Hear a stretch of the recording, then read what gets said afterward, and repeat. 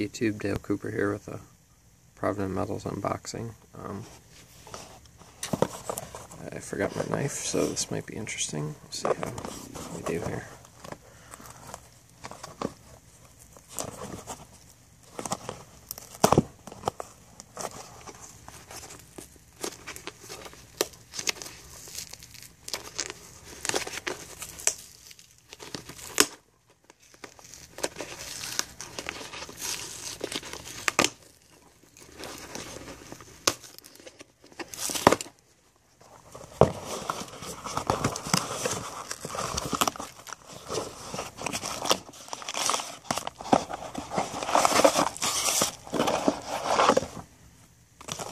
Got a fancy little lanyard here.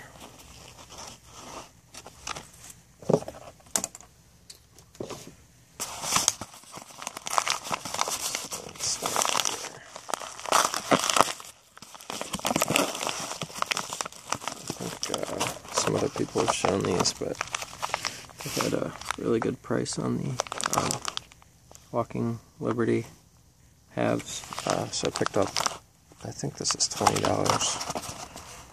face value.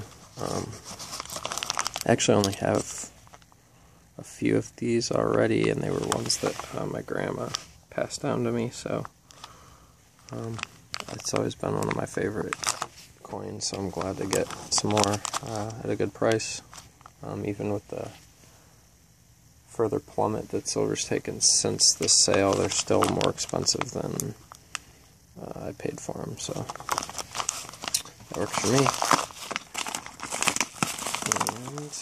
And I also picked up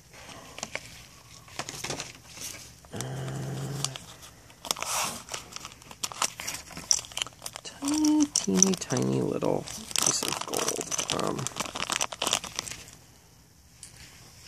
This is, can't tell if that's focusing or not, but anyway, it's a 10th ounce Year of the Horse gold coin.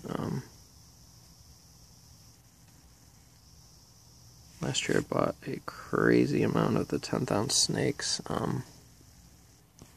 and I realized I hadn't picked up any of the horses yet, so there's one. Hopefully I can get some more before the premiums start climbing, but I've got some more silver on the way. I haven't been buying much silver lately, but I'm picked up some more with some of the crazy deals that have been going on lately. So I'll show you all that when that comes in. But for now, this is what I got. 10th ounce of gold and $20 face value of 90%. So, take it easy. Talk to you soon.